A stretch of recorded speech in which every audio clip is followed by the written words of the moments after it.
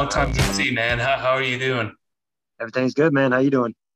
I'm just great, thanks. Like I said, we were chatting before. I got a huge weekend ahead of me, so after this, I actually have to head down to my hometown and get a couple things sorted out. And I got a wedding rehearsal I got to go to tonight. So busy weekend for me. And then I start training on Sunday. So busy weekend. Nice. How about you? What's your weekend looking like? Yeah, man. Today's my first day off here in a little while, so it's been a minute. I got to work out in the morning and little things like that, man. But as far as training goes, today I'm off, so I'm having a good time, relaxing. There you go. I mean, that's just kind of how camp goes, right? Oh yeah, man. You build up, and that one day makes all the difference in the world for sure. 100%. So I know like a couple fighters I've talked to in the past, they said like it's almost like a reverse kind of feeling, like they feel like they can't relax. Is that ever been an issue for you? Yeah, man. I think it comes with experience. I think rest can do just as much for you as going out there and killing yourself on the mats, man. And I think every fighter knows when to take that day, and I think it's important. Yeah, and I feel like sometimes like to compare, like I don't obviously fight, but like training when I want to do the bodybuilding, it's for me like when I have my days off, it's like a reverse effect. I feel like I don't want to rest. I just want to keep going, but I know when I do need to take that time off. So I hear what you're saying. Yeah, I agree with all that, man. I think it's important, and I don't know. I don't think you're doing yourself any favors, when you're killing your body. I think there's a time and a place for rest and to push too. So it goes both ways. Absolutely. So last time I think we were chatting, you had a fight booked prior. I think it was Luke Saunders, and then obviously you had another fight booked that obviously fell through. And now you have this other fight booked now. So it's been a couple of months in between. Have you been able to enjoy the summer at all? What have you been able to do for fun? Oh yeah, man. We've had a good time. We got a lake pretty close to here, about an hour and a half away, Kentucky Lake. So we'll go and we'll rent the boat for the weekend or for even 8 hours or something like that. And we've been trying to stay outside as much as possible, man. The winter's going to be coming, and got to enjoy the outdoors while you can. Mm-hmm. Well, I know that you're down in the south, so that being said, like for us, it's been like in Ontario, Canada, it has been a hot summer. Like we haven't had a summer like this. It's been the humidity so high. But obviously in the out in the south, I mean, in America, like it doesn't like heat is it's nothing new for you guys. So has it been higher than usual, or has it been kind of the same? I think it's been around the same. We've been in the high 90s. Yeah. The new gym that we're actually at, it gets really humid in there, man. There's no AC, so that's been a little different. It's getting in the 105, 110 in there. It feels like. So I mean, it has been a little different as far as the training is concerned in the heat.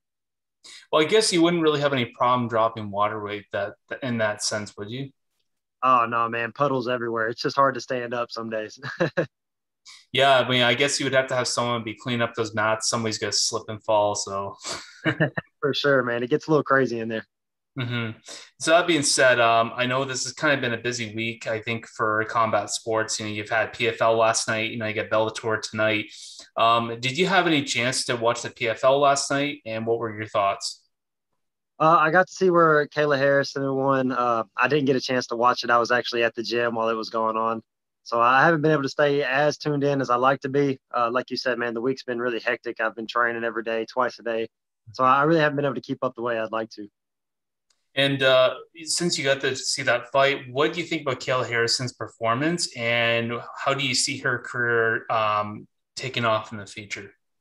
Yeah, man, I think she's really good. I think she's talented. I think some people look down on the other organizations. If you're not in the UFC, maybe you're not a top level fighter. I don't think that at all. I know she's probably going to have to come down and weight a little bit. I know she fights at a higher weight class than some of the bigger organizations let you. But man, I think she's skilled. Her takedowns, her submissions. I think she's a physically strong, woman. I think she could do well in the UFC, and I think she's doing well now. I would be really interested to see her strike with someone with a little bit more power. No disrespect to any of the women that she's fought, and they're all killers. But I like to kind of see how is she'd be able to take a shot from someone like Nunes or someone like Cyborg to have, because I mean, you can knock everyone out, you can submit everyone, but it kind of takes it takes a fighter to be able to take a good shot as well. You know, you can't fight everybody and be able to be dominant. You have to be able to take a little bit of adversity as well.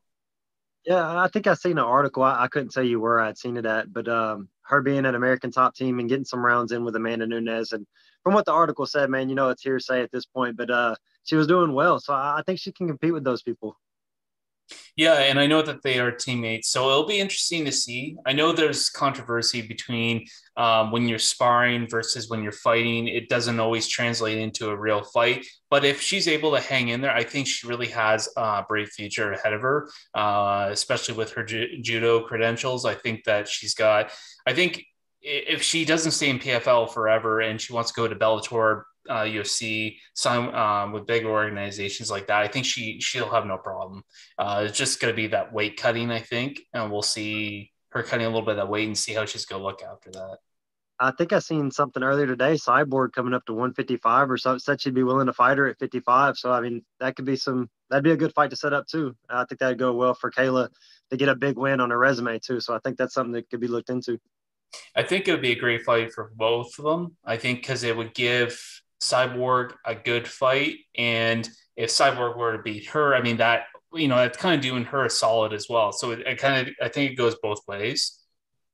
Yeah, I agree with that, man. No argument here. But enough about that. I want to talk about you here now. So, you had that fight with Tony Gravely booked a while back. Obviously, it fell through, and now you have it rebooked again. So, I know that sometimes the UFC, when fights fall through, they just give them a different opponent, and then you never see the people fight, or you never see the guys fight again. So, did the UFC really want to push for this fight, or is this something that you and your team were looking for? Yeah, man, they contacted us about it.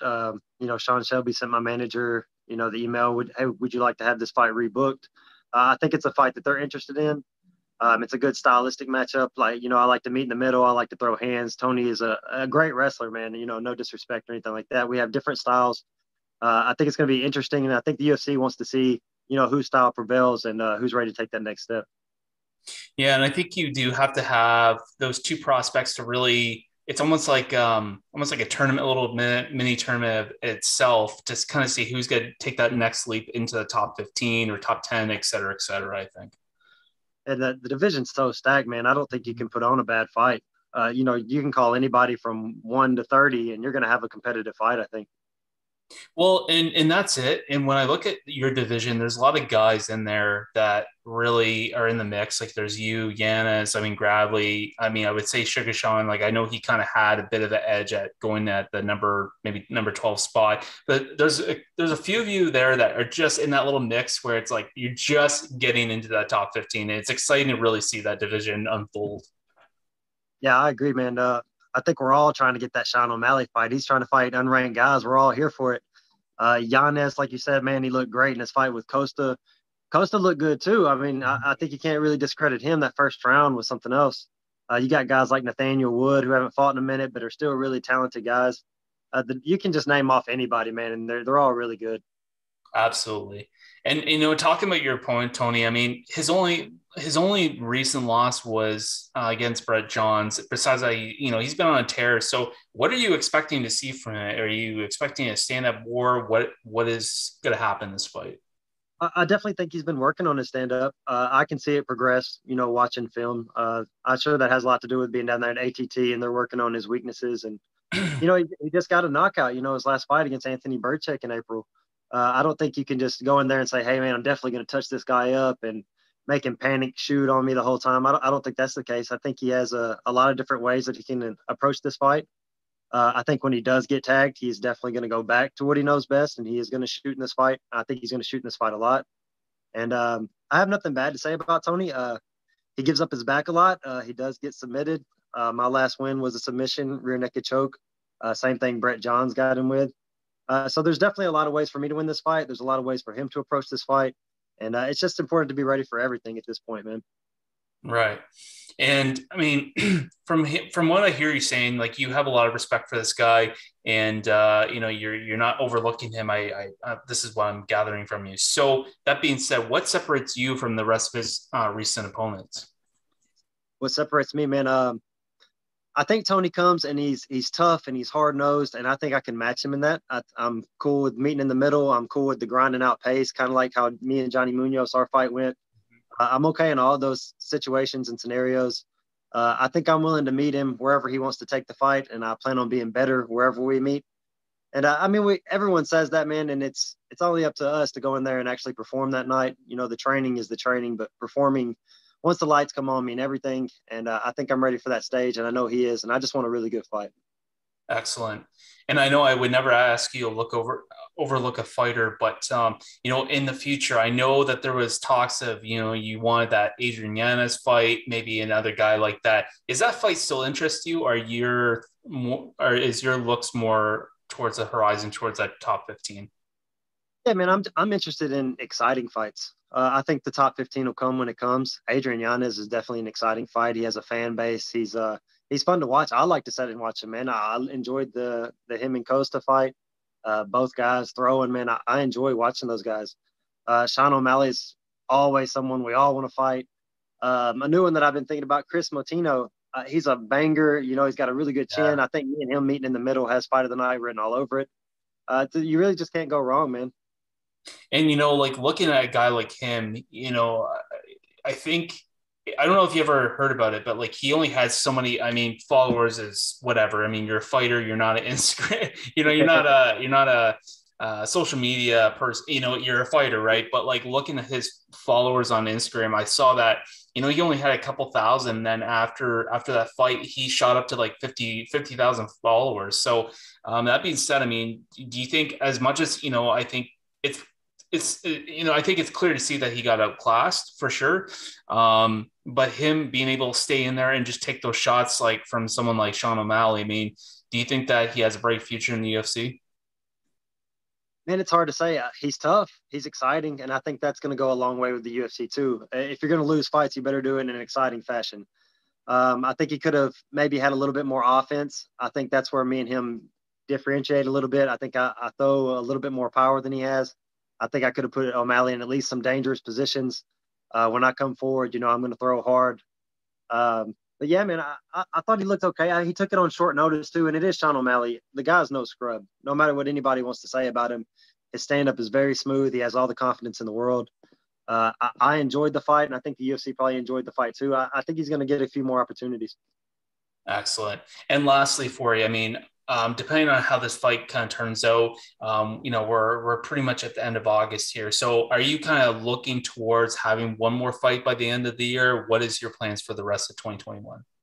Yeah, I'd like to fight late November or early December, somewhere in there. If everything's healthy and we're feeling good, I'd definitely like to get in there one more time and kind of start fresh from the injuries next year and make that big push. Excellent. Well, thank you for taking your time to come on the podcast here, and good luck in your next fight. Thank you, man. I appreciate it.